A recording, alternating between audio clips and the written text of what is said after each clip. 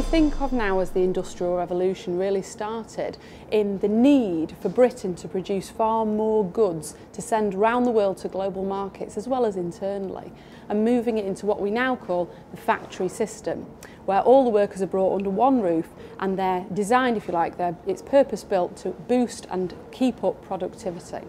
And in areas like this where the hilly, rugged, wild Pennine landscape can't support many people, in fact, the population was very low. But what we did have on our side in West Yorkshire and in Lancashire, which is just across the border, our neighbour, is that we had very heavy rainfall, quite a humid climate, and very fast flowing rivers and lots of water courses to move goods around.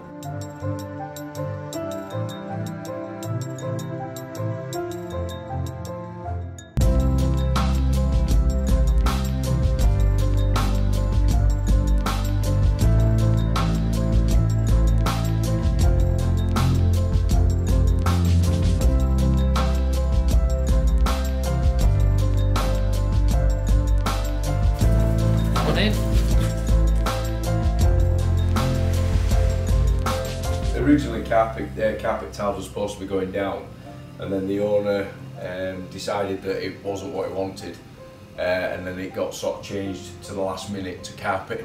That's why we're a little bit behind with doing floors, because otherwise it'd have been finished now.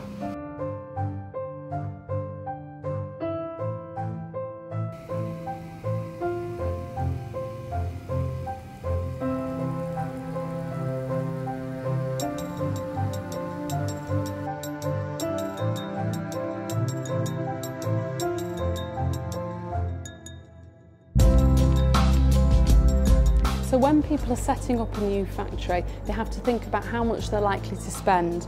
And there are a number of ways of keeping your overheads low, because what you want to be paying out as little as possible and making as much profit as you can, especially in the first few years where you might go under and your loans might be called in.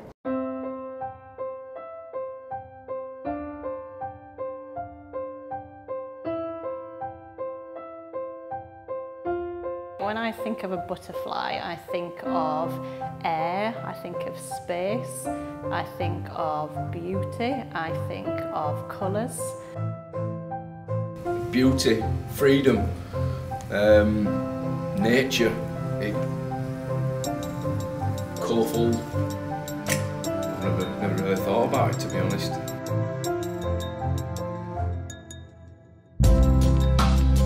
When it comes to the people who really set the Industrial Revolution in motion, we tend to think of very charismatic individuals, geniuses if you like, people who are inventors, people who are creative minds, who come up with a solution for a problem that nobody's been able to fully fix before. Now in modern factories we tend to see that they're on one level, that there's much more communication. Staff are encouraged to talk to each other and encouraged to share ideas and to work in the same ways, to share their working day. And that wasn't the case in Victorian factories. They were built along the lines of a warehouse, because warehouses were really the biggest buildings that were available in Georgian Britain to store things and to move things in and out of with cranes and hoists. So factories followed the model of warehouses, that they were rectangular, tall buildings with lots of floors and that you would winch things up and down. But remember that everything's being brought in with horses. We're on the backs of carts and wheeled vehicles. Now we have large trucks that need to be able to drive into a site and to unload a product or take a product on. So now we need one level factories with big doors and loading bays and equipment to load things horizontally instead of vertically. So it's just that what we make is slightly different, and essentially our way of moving it around is very different.